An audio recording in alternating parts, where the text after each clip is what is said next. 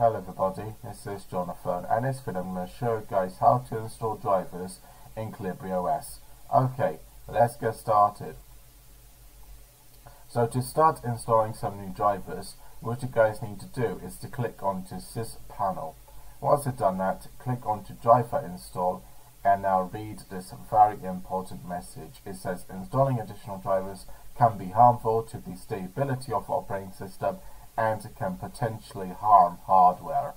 So just click onto I accept, and then from here it will list out all of the drivers that you guys will be able to install. So I'm going to be installing the video VMware driver, and now will be two buttons. It says readme and it says install. Readme basically just shows up a bunch of text about the driver, and what install does is allows you to install it. Although readme is in Russian, it's going to be quite useful if you know Russian. But I'm just going to be clicking onto the install button that will allow me to install the driver.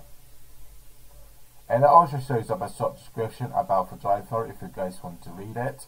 So yeah, to basically choose a driver from this list, click onto readme to learn more about the driver, and click onto the install button to basically install the driver, and it should show up a bunch of text underneath it to show more information about the driver.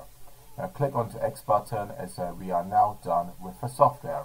If you guys like this video, please put a like and please subscribe, and I'll see you guys next time. Bye bye.